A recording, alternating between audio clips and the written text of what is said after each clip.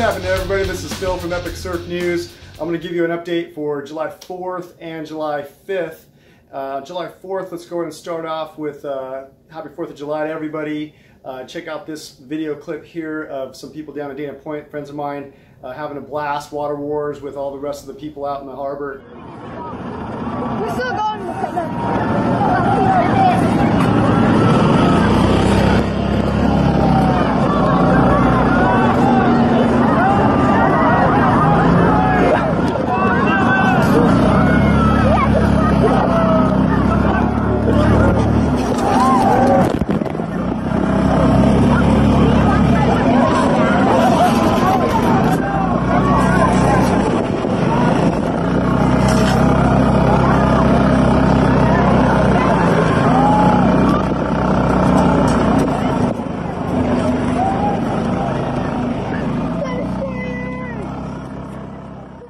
So for July 5th, I want to talk about J-Bay. World Surf League had a World Tour event there, and it's Filipe Toledo that basically took that crown from Wade Carmichael, who was a runner-up in the event.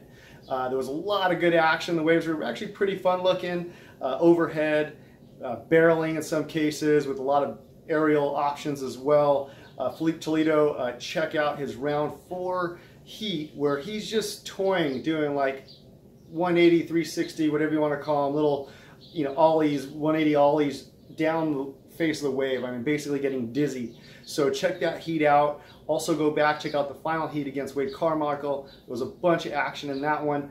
I'm not going to show you the clip today because powers that be, YouTube, World Surf League, some of our videos are starting to get flagged for incorporating some of those clips, even though we're doing it in a fair use news type format.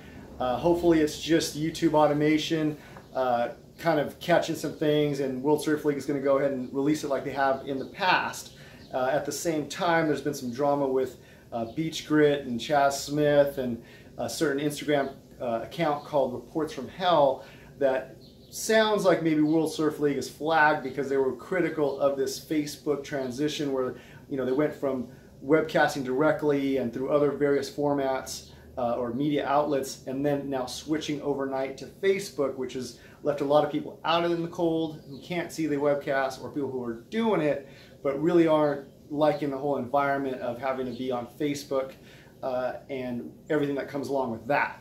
So BeachGrit was out there popping off, clowning WSL. It was pretty funny stuff, pretty humorous, actually, probably fair type criticisms. Of course, they got a little dark side on the humor, and maybe they ruffled some feathers. Also, last thing I'm going to kind of go over today or show you is going to be just some kind of wind chop waves today over near San Onofre area. Lowers was looking epic. I don't have the footage from that.